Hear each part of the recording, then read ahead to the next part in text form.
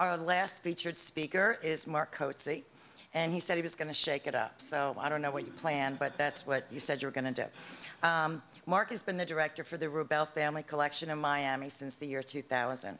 And he, like Berni, is also originally from Cape Town. And that's where he founded the Fine Art Cabinet, which was a not-for-profit space where he curated over 60 exhibitions focusing on artists from the region. And it was there that Berni Searle had her first show. Coetzee has published extensively on art, writing for journals Mail, Guardian, Revue Noir, and the Sunday Independent, among many others. He's published over 30 monograph catalogs on various artists, and his most recent book, Not Afraid, Rubel Collection, was published by Phaidon Press. His recent curatorial projects, and boy have you been busy, include Life After Death, the new Leipzig painters, which he co-curated with Laura Heon of Site Santa Fe. And it was the first painting exhibition mounted at Mass MoCA. It continues its national tour in Seattle next year at the Fry Art Museum. The traveling exhibition, Memorials of Identity, a new media project that has just closed at the Nasher Museum, that's at Duke University, and which then will open at the Haifa Museum in Israel next year. He also is working on an exhibition, or has just completed the exhibition, Eberhard Havekost, a mid-career survey of this Dresden painter, which is currently on view at the Katzen Art Museum and at the American University in Washington, D.C., will come to the Florida Gulf Coast University in Fort Myers, and you can see it at the Tampa Museum of Art in 2007. The Rubel Collection will open Red Eye, Los Angeles artists from the Rubel Family Collection on December 4th. That was his most recent project. And for those of you visiting Art Basel in December, please be sure to see that exhibition. Mark?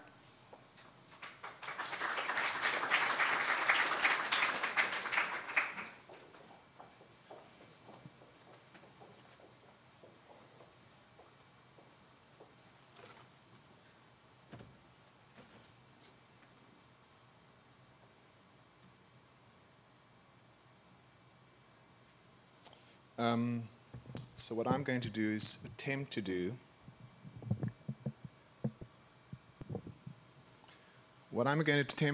is not the impossible. Berni's work has always been profound for me because of the complexities and, to a certain extent, the way it opens things up, but also the way that it doesn't allow it to be accessible unless you understand the specificities of where it comes from. And that's something that I like a lot, in the sense that each of us have a particular experience, each of us have a particular background, and some of those things will always remain ours, no matter who or how anyone tries to decode them or contextualize them. And I think that that's something that I think is very important for me in contemporary art. You know, a lot of art that we look at seems boring, it seems difficult to access, it seems almost oblique. And it's just recently that I've started to understand that that's fine. Not that I'm saying your work is boring or oblique, but I just like the things that sometimes things are not completely accessible. And that my experience of your work here is completely different because it's through an eyes of in some way of an American institution. And I'm starting to see how certain things translate and certain things don't. Anyway, what I'm going to try and do is explain the history of art that was being taught when Berni and I were growing up.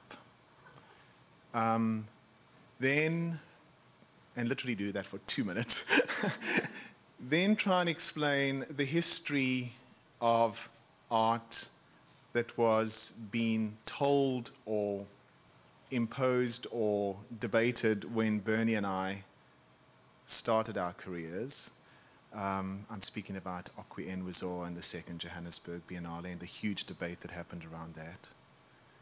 And then I thought perhaps to talk about a few international artists, so to do what Laurie's done with Africa, but to do that on the international spectrum. And I'd like to make a comment before I start, like, with my history lesson. And that is, I don't care if African artists are good. I just care if artists are good. And I think that something that's been a good learning experience for me is that we've created this diaspora, this language, this conversation, which can be so suffocating and such a ghetto sometimes. And what I want to do is to show 7 artists who I believe are great new media artists, and perhaps suggest how your work is within a dialogue with that, and its dialogue is not about the specifics, which I referred to earlier. So we're looking at an artist called Jacob Pierneef, and I'm just going to give you his birth dates, 1886 to 1957. There's 2 particular South African artists who still have dominated the South African market. Now you might say, well, aha, he's from a collection and he's going to talk about the market. But we live in a time when the market, to a large extent, is dominating the art conversation. We can't get away from that. And to a large extent, unlike perhaps in Clement Greenberg's time, when the critic defined value systems, now the market is much more dominant in that. And it's kind of ironical that the 2 artists, Jacob Pierneef and Irma Stern, still, who are pretty problematic within the tradition of the colonial gaze, are still the artists that gain the highest prices ever, I think, of South African art. And Pierneef, it's really funny because when you look at these images, you might think, okay, well, there's a kind of a reference to landscape painting, there's a reference to early modernism, perhaps a touch of impressionism in the later work. But I came across a quote of his when I was still at Stellenbosch University, one of the great, what can I say, strongholds of apartheid, where Pierneef, in letters to friends, explained that he wanted to paint the African landscape devoid of human presence, to indicate it was ours, I suppose within the European sense, ours, for the taking. And I think that's why I want to start here, because Berni's work places the body right in my face. I mean, you cannot deny the physicality of this woman. And it's such a contradiction. It somehow negates completely everything that Pierneef stood for, which I love. I mean, because there's been such obvious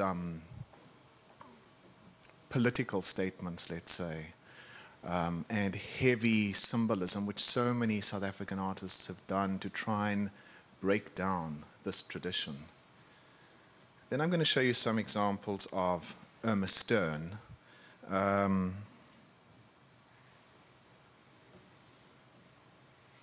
Who, to a large extent, is still respected. She has a museum dedicated to her, which is run by the University of Cape Town. But I don't even have to explain to you about the problematics of exoticism, of representing the African as the innocent, as the beautiful, as the colorful clothing,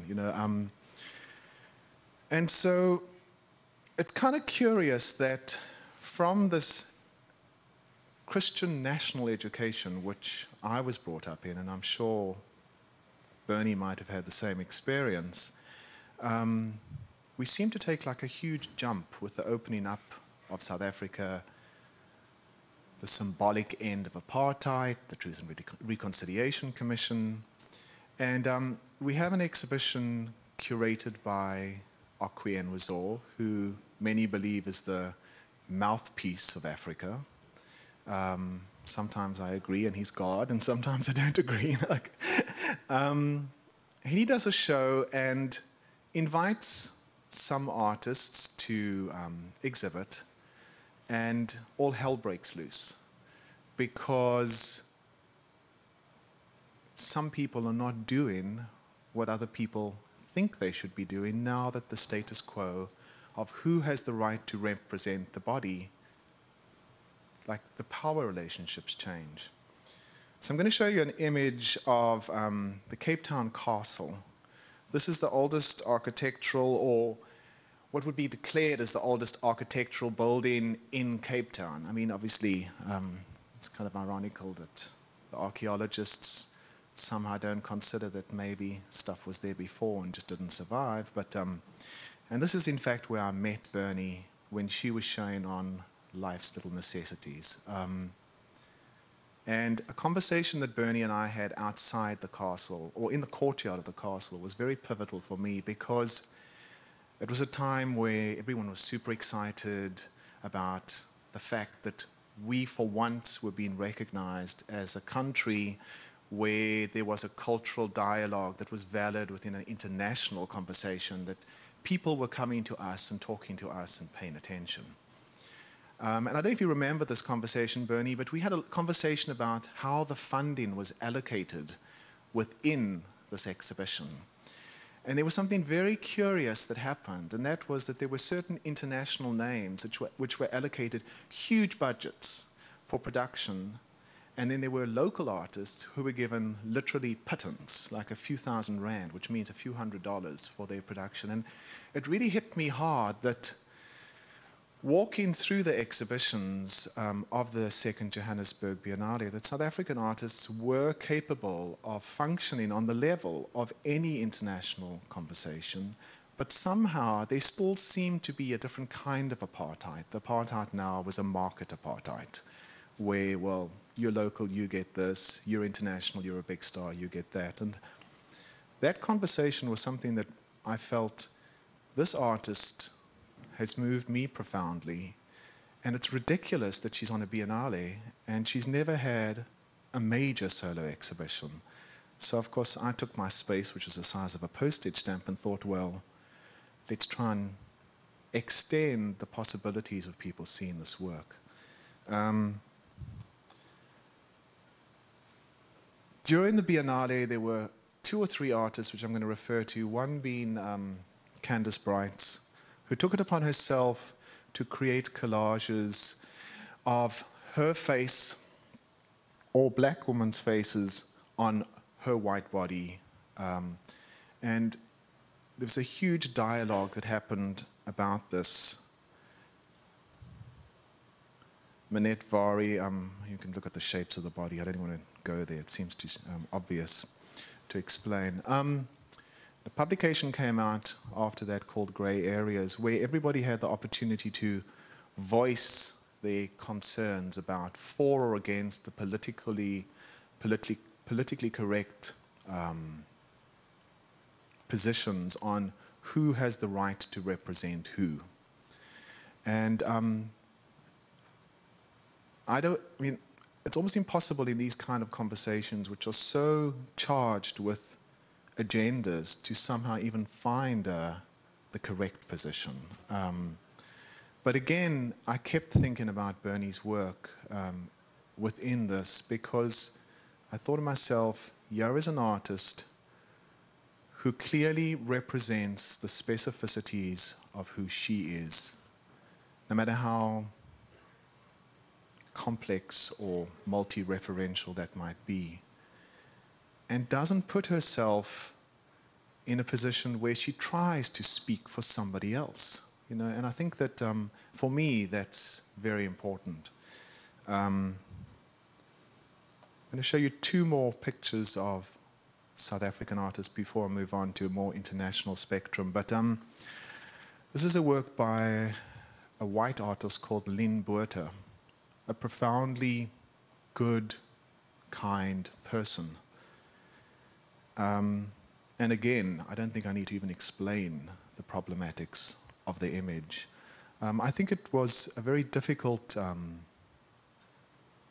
situation for many artists who were educated within a Christian national system about how you represent things, to have this radical change with this kind of international dialogue that happened, which nobody's, and you had a whole group of artists who somehow wanted to be part of that, but couldn't be. And again, it all came down to that very difficult thing of the body, and who has the right. And even the way that your skin color really gave you the rights to do certain things. And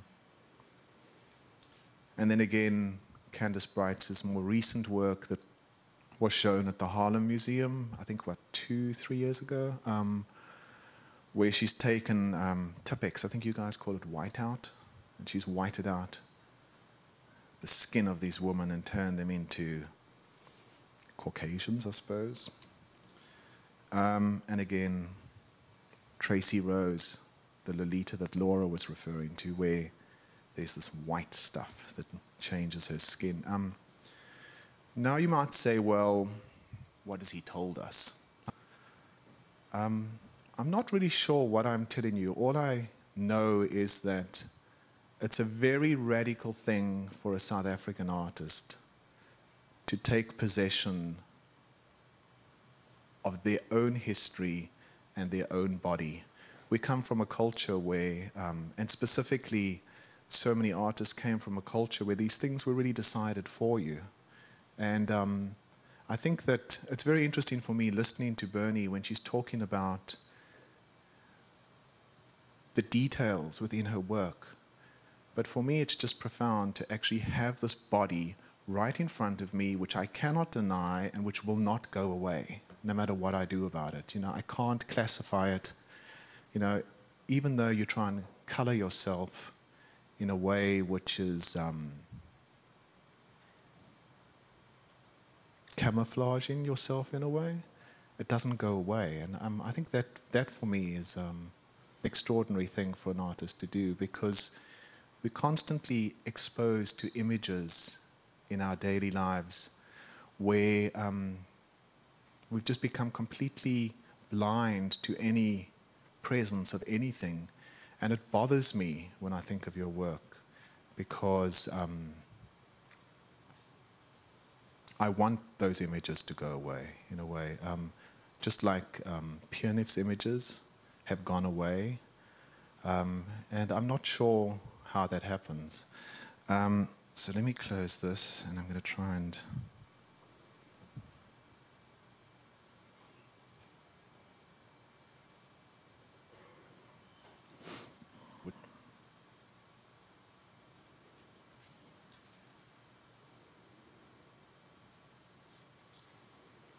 So what I'm going to do is I'm going to shoot through very quickly 7 artists. I'm going to start with William Kentridge, who I'm all sure you're familiar with his work, and just give you like 2 or 3 sentences on the way that these artists have dealt with the body, identity, memory, history, reference, and the way that they use in these references of identity or memory to define themselves. I'm just going to shoot through some of these.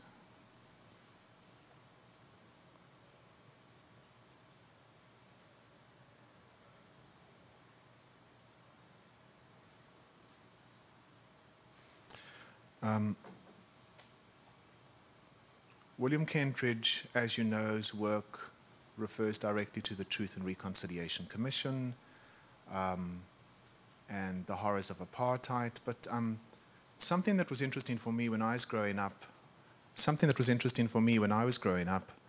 was that to a large extent, nobody had the voice to say anything against this dominant Christian national voice that was required of artists. And if a journalist tried to do something, they were silenced. If an artist tried to do something, their work was banned or taken off the walls. If an academic tried to do something, they lost their job. And William found a way, like perhaps an historical character like Goya, to discuss what was going on, to represent the horrors of what was going on in a way that he could get away with it, but still communicate to us in South Africa and the outside world, almost to open up a dialogue.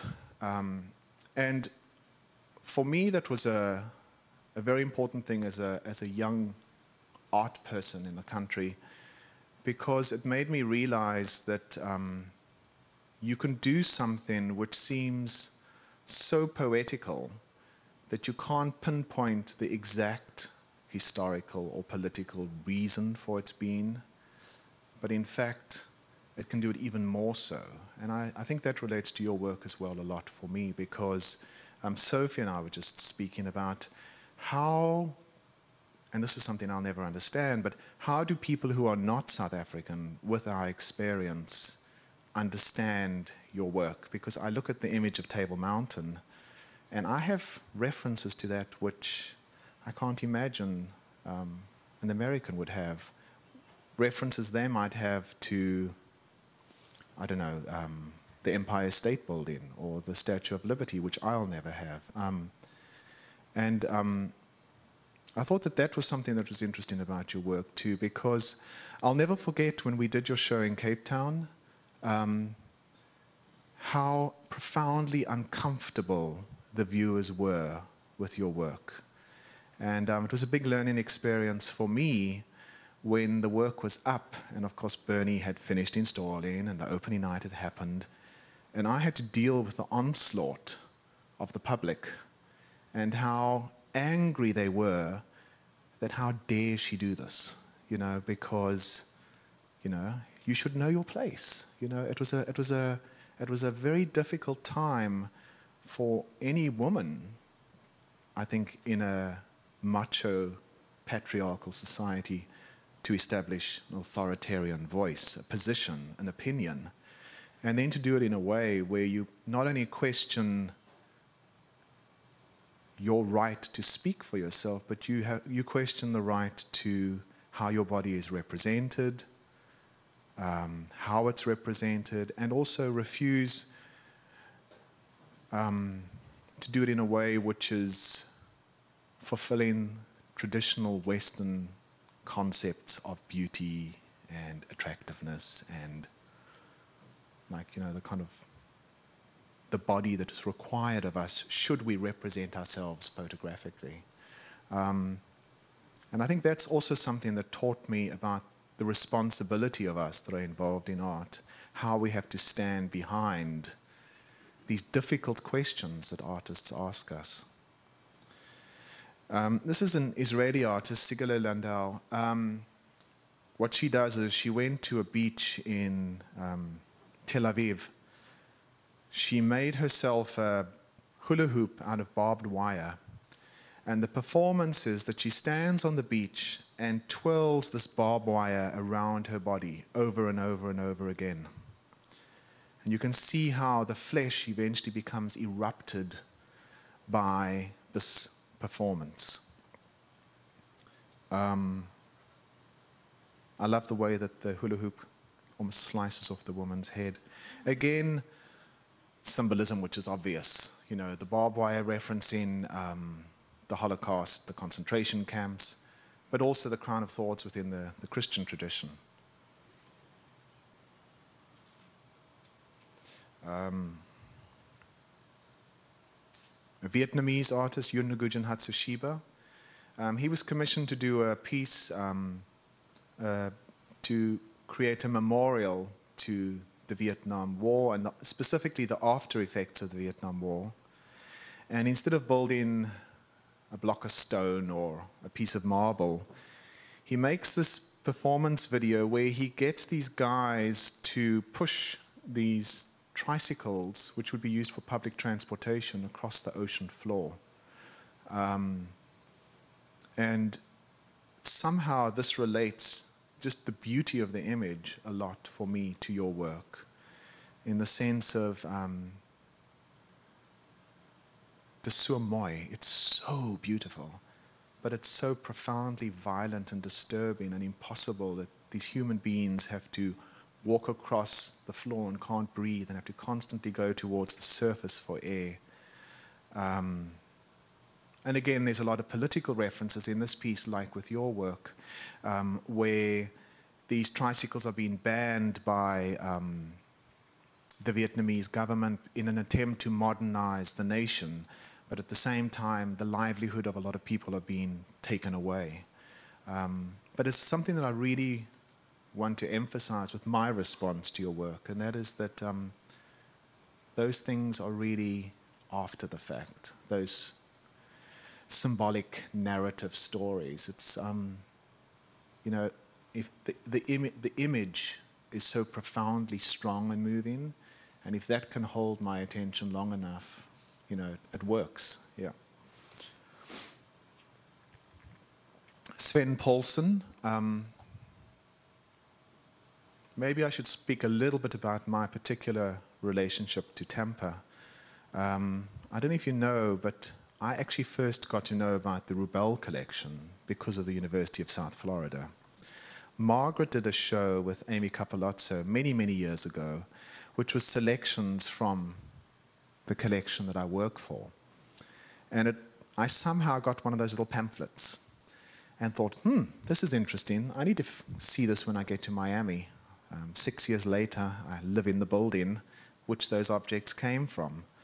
You know, Isabel, I don't know where you are,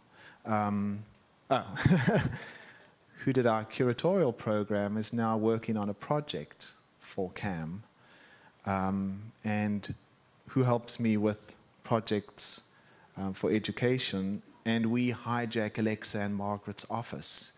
And I start a project with Berni 6 or 7 years ago, and we meet in Tampa. And it's really, really funny how, like, the art world makes these incredible relationships, which you don't even realize you have. This is a piece by Nordic artist Sven Paulsen, and he did a residency in New York and decided to do a road trip across Florida. You know, like, just like the images I showed you of Irma Stern, the prejudicial view of the African as exotic, as innocent. We have these images of you, of, you know, hamburgers, French fries, road trips. And he wanted to do this. So he went on this road trip, and his work profoundly changed when he started to encounter the urban sprawl in Tampa and Fort Myers, and started to make these computer-generated images. And when I spoke to him about why, because I wanted to somehow understand how this dealt with identity, he said that you will see that my landscapes are always devoid of human presence. And I thought, oh my God, I'm back in high school being taught, you know, about Pierneef again. And these images are in fact from Tampa, which he photographed. And then, so I love the way that there's this kind of, Tampa's an international meeting point, if that makes any sense. And I like this work because so much of the work that I see that deals with the body or with identity in an international kind of arena sometimes is so heavy in its obvious representations of politics and power and violence and abuse and whatever. And I love the way that he manages to create a landscape, almost like, I just saw a show at the Getty, I can't remember now, it'll come to me in a minute. Creates an environment where I'm so achingly looking for the presence of that body and the marks of that body, like in your work, that it almost pains me just as much to say, you know, just let me see the effects of our time, just like your work refers to the kind of the effects of your own time, but also your history.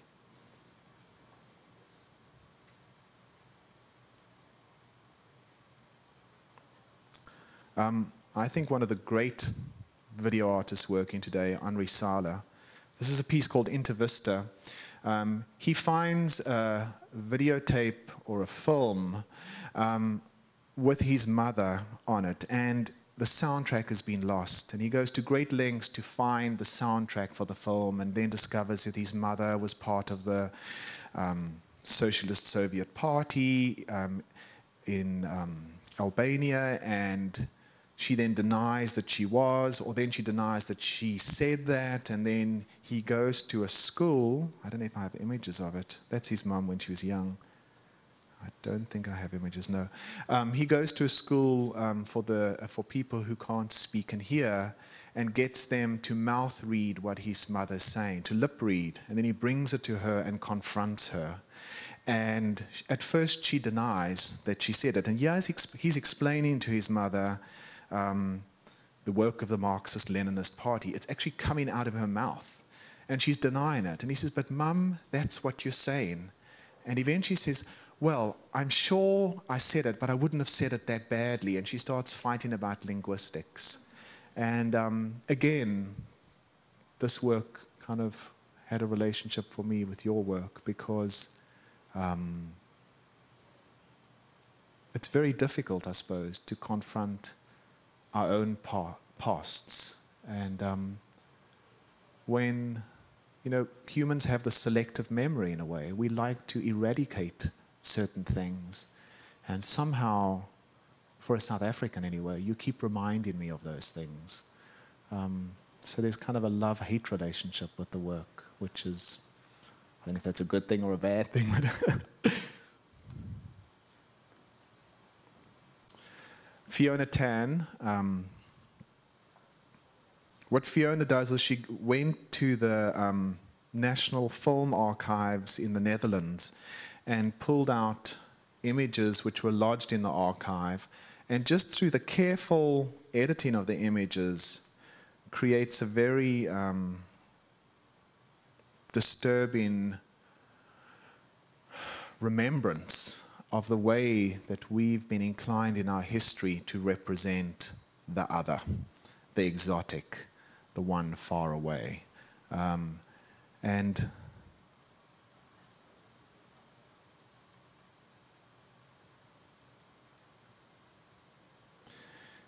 yeah, we see the perpetrator of the, I don't know if one should say the crime, but it's so interesting for me that with the history of photography and the way that photography was going to replace painting in its representation of the world, in the recording of the real, that it became the tool of the anthropologist and the colonialist to document the moment before they eradicated, the moment before they destroyed. And somehow I like the fact that so many performative artists who are dealing with taking ownership of the writing of their own history are specifically using the medium of photography to, again, not only take back one's writing of one's own body or one's own history, but also to take back the writing of the medium itself and to say, even that, we have the right to use that medium ourselves. And the last piece, Artur Ziemiejewski, he's a Polish artist. He goes to Israel and he asks Jewish immigrants to sing songs from their childhood. And whether it be because they've been gone so long, or whether it be because they go in senile or can't remember, they find it very difficult to recall the lyrics to the songs which were so much part of their upbringing. And when I heard the faint sounds of your son, it was very moving for me to think about this piece, because even that oral tradition somehow is rewritten each time we tell it. And I think some people might feel that's unfortunate that that history is lost, but I like that in the process of your work, you're rewriting some kind of history just within the same tradition that Ziemiejewski is doing, or even that your son is doing. And I think for me it's beautiful that artists can take on that responsibility, that they're the ones who will rewrite it for us, perhaps with slightly more sensitive agendas involved.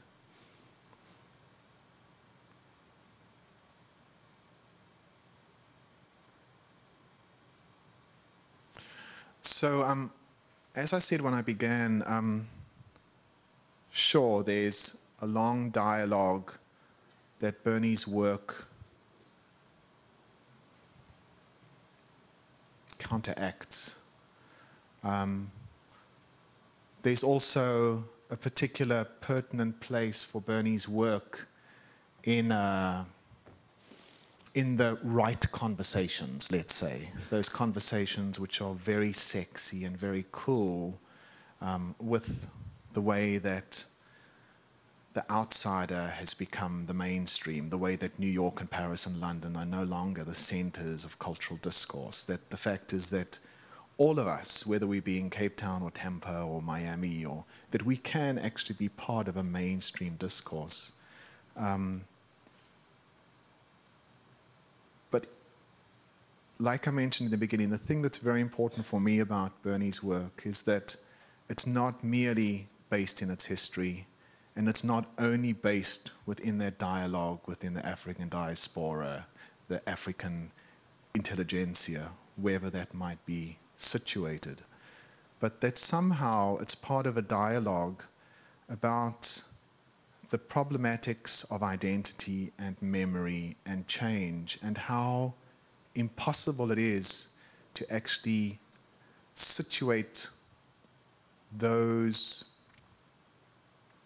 problematics, it's almost impossible to get a fixed sense of a defined person with value systems, with references, with a stable kind of moral grounding, because the very thing that we ask artists to do is, the minute we've established those defined grounds, is to shake them up and to give us something new and to challenge everything that we expect from ourselves and others. And I think that's why